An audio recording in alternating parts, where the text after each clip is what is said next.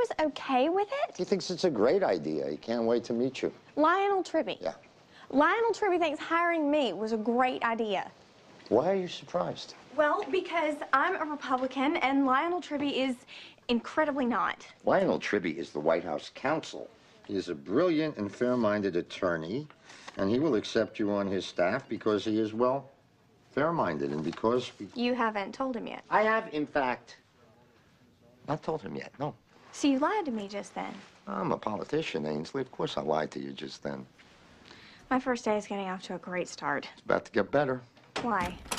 Leo? Yeah? Lionel Tribbey is on his way over. I just want to die. That's the White House. You get used to that feeling. Maybe I should go. Ainsley. No, maybe I should go so you two can talk by yourselves. You're going to meet him right now. It's going to be fine. It's not going to be fine. He's going to yell and scream. I've seen him on TV. Well, that's TV. He's making a full-throated defense of the president. That's what we do. Believe me, in real life, when the cameras are off... Leo!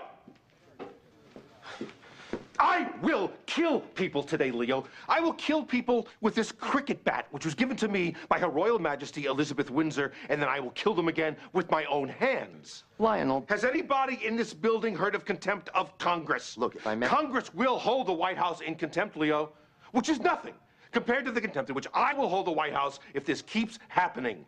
What did we do? Steve Joyce and Mark Brookline testified at Governmental Affairs that the White House couldn't produce the Rockland memo because the White House didn't have the Rockland memo. Do we? Holding it in my hand, Leo. Well, I'm sure there's... When your guys go to the Hill, they can't drop their testimony on my desk at 9:15 and testify at 9:30. I was ready to take a vacation, Leo. I was going to go someplace warm with a beach. Somebody bringing me drinks with little umbrellas in them. I had this thing closed. Now I got to go back up there hat in hand because the circus is in town. Who's this? This is Ainsley Hayes. She's scared of meeting you, so be nice. The girl who's been writing the columns. Yeah. You're an idiot.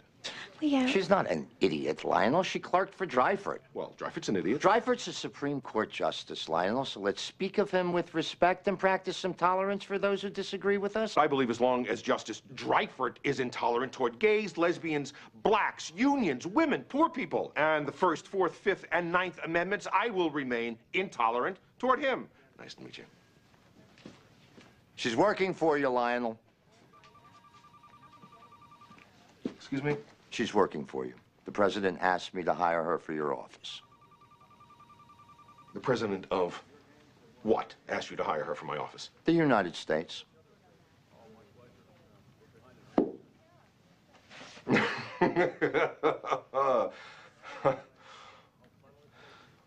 Excuse me.